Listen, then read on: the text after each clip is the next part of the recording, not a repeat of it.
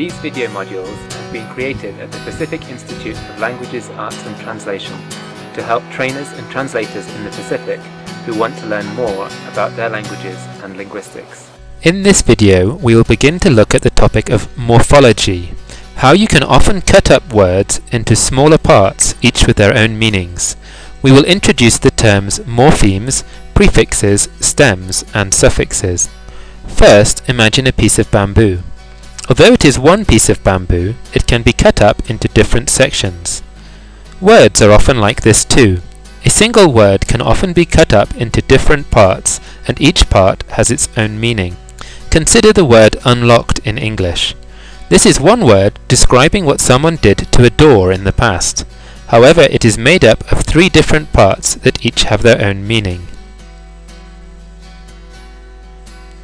The main part of the word is lock in the middle. The un part of the word means something like do the opposite of. Notice that we have drawn a line called a hyphen to show this attaches to the front of the main part of the word. The ed part of the word tells us that the action happened in the past. Again, notice that we have written a hyphen to show that this comes after the main part of the word. These three parts of the word that have their own meanings are called morphemes. One word can be made up of several morphemes. Here, the word unlocked is made of three morphemes: un, lock, and ed. Different types of morphemes have different names. Look at the example of walked. This one word contains two morphemes. The main part of the meaning of the whole word is walk, so this is called the stem. Sometimes it is also called the base or the root. This is a meaning you could look up in a dictionary. Linguists describe this by saying it has lexical meaning.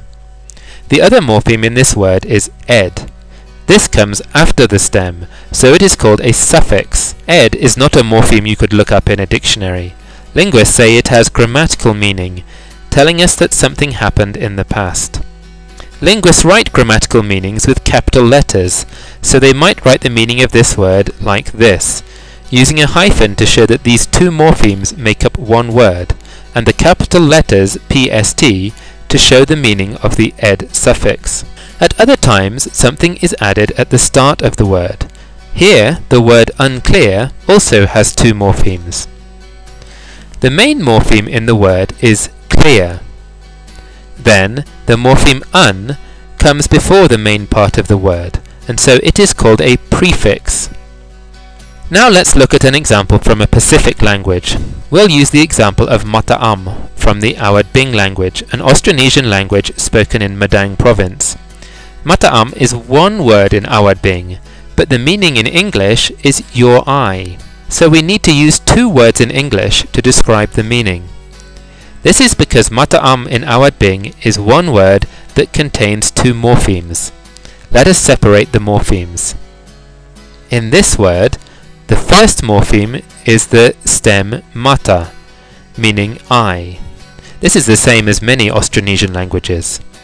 The second morpheme is a suffix, meaning the eye belongs to you. Linguists write the meaning of this suffix with a hyphen and the capital letters 2sg.pos to show that this is a grammatical meaning, showing the I is owned or possessed by you, the second person singular. Now look at a more complicated example from the Kalo language, an Austronesian language from Central Province.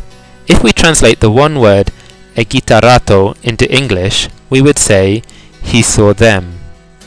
We need to use three words in English because there are many morphemes inside this one Kalo word, which cannot all be expressed in one word in English. Let's split the Kalo word into the different morphemes. First, we find the stem, gita, which is to do with seeing. Remember, this is the part with lexical meaning. We could look up gita in a Kalo dictionary. Before gita, we have the prefix e, which tells us who is doing the seeing. It is he or she. Linguistically, we say there is a third-person singular subject. After the stem, there are two suffixes in this example. The first suffix, ra, tells us what was seen. It was several things or people, them. Linguistically, we say there is a third-person plural object. Finally, the last suffix, to, tells us that this seeing happened in the past, not now. So we translate as he saw them rather than he sees them. Remember that linguists like to write these grammatical meanings with capital letters. Linguists would gloss this whole word like this, to show the meaning of each morpheme separated by hyphens, and telling us that a third-person singular subject saw several third-person plural objects in the past. We have looked at some examples of splitting words up into different morphemes. But how do you actually do it in your own language? Words with more than one morpheme occur in almost every language, but they can often be hard to recognize in your own language if you have never looked for them before. However, it is very useful to do this in order to explain the meaning of words in your language to someone else who does not speak it. One way to find morphemes is to look at lots of similar words and see if you can find parts that are repeated in several of the words, as in these verbs from Kalo.